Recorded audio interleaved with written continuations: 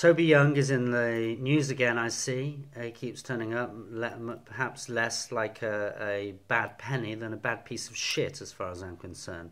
This is a guy who was given over 2 million of taxpayers' money to run free schools. Yeah, that was in 2016. He was also, by the Tories, given a job on the board of the Office for Students. This was announced on New Year's Eve, last New Year's Eve. And yet, this happened despite the fact that for years he had been saying outrageous things. And I'll give you, just to remind you, some of the outrageous things that he'd been saying. In 2012, so 5 years ago, he said that wheelchair ramps in schools were an example. This is a guy who's given money to run schools. Wheelchair ramps an example of what he called ghastly political correctness. And that, obviously to exclude children in wheelchairs was something that was just okay. Because if children are in wheelchairs, they can't go to school if there are no ramps. He also compared special needs children to troglodytes. We're talking children here. We're talking disabled children. We're talking about children with educational difficulties. And this is a man who's paying himself, I was just checking, he is paying himself between £90,000 and £100,000 of taxpayers' money to run his New Schools Network, whatever he calls it, which apparently is even a registered charity, and was given this position on the board of the Office for Students. Now, the press are in uproar today because it turns out that there were what they call, there was a report which says there were serious shortcomings found in the process that gave Toby Young his Office for Students job. And everyone's amazed at how could the Tories have given him this job, and how could it have not been noticed that he got this job, despite the fact that he'd said all these outrageous things. Well, I'll explain how that happened, because there's a huge amount of hypocrisy here, especially on the part of the press and educational establishment. I'll tell you how he got that job, despite saying those outrageous things.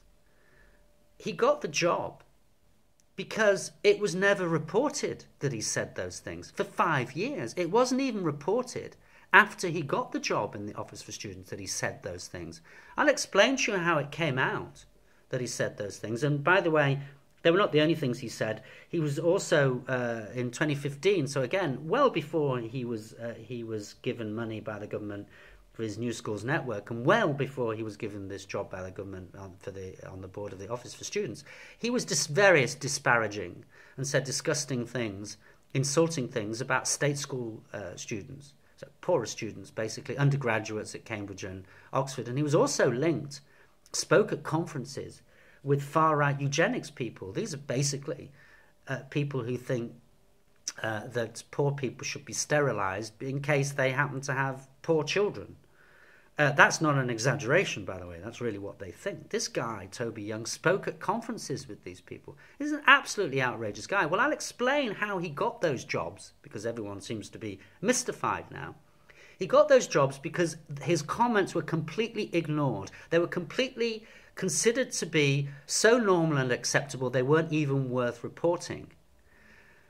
When he made his comments about disabled children in wheelchairs and children with special needs, that was in 2012, 5 years ago. 2 days, he made those comments in the Spectator magazine. They were completely unreported and uncommented on by any educational experts, anybody in government and any journalists. I wrote a blog post about it 2 days after he said them.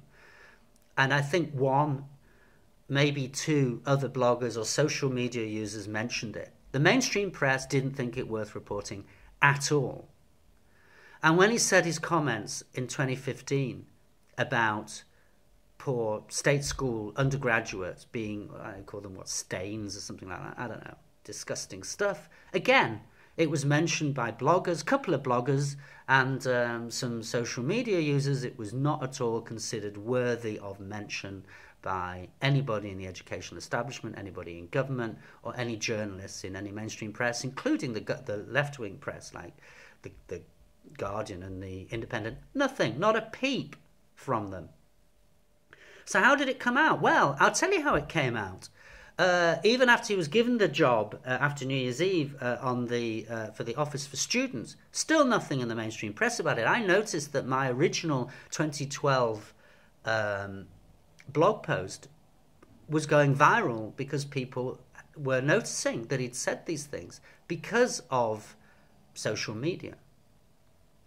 And as a result of that, I could see the outrage. I started a petition to have him removed from his job on the Office for Students. This petition rapidly, within a couple of days, gained a huge amount of signatures, was still, at that point, still not being reported by the mainstream press, still not reporting his disgusting comments. The signatures reached 50,000, still nothing. 100,000, nothing in the mainstream press, no comments. Everyone still thought it was okay for him to have this job from the Office for Students. 150,000, 200,000 it reached. And then some more unbiased journalists, for example in Reuters and so on, decided this was worthy of reporting. It was reported then, the mainstream press started picking it up in the UK.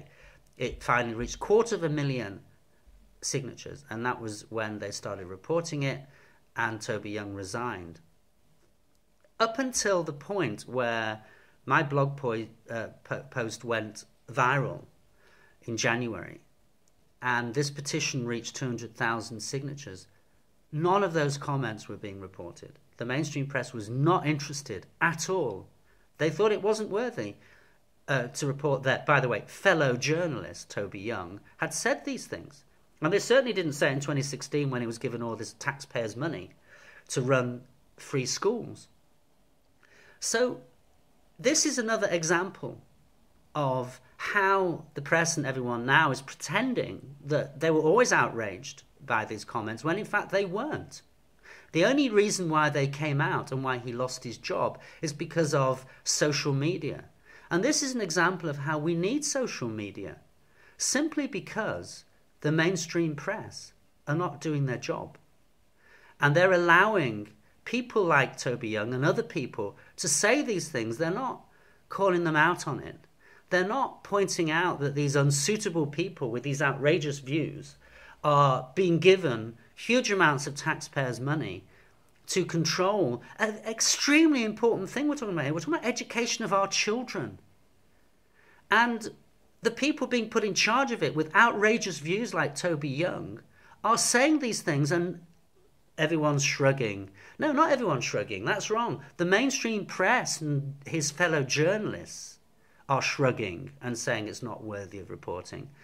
The government and educational experts were shrugging mostly and saying it wasn't worthy of reporting. It was normal people, bloggers and on mainstream media users who were outraged by them. And ultimately it was us that got him removed from his job. So that's how he managed to get this job on the Office for Students, because no one was reporting. Nobody in the mainstream press or the establishment were talking about what the outrageous views that he had, until it was pointed out by people on social media. And that's why we need social media, and that's why the mainstream press should be doing its job. We are here doing their job for them. We shouldn't be doing that. I'm an amateur. I'm not a journalist. It shouldn't be up to people like me to point out that these people are being put into positions of very important positions, and they have these outrageous views. It should not be down to social media users and bloggers. It should be down to professional journalists and experts in the field. And it's not. They're not doing their job. They're turning a blind eye to their colleagues. This is a kind of cronyism, and it's about time it stopped. I'm not optimistic about it stopping, because journalists don't generally like to call out their fellow journalists, people like Toby Young. But it's about time they did. And let's stop this hypocrisy now. Let's stop pretending that we always knew about this and it's just the Tories' fault. The Tories are simply doing what they're doing because the mainstream press are letting them get away with it. And that needs to stop.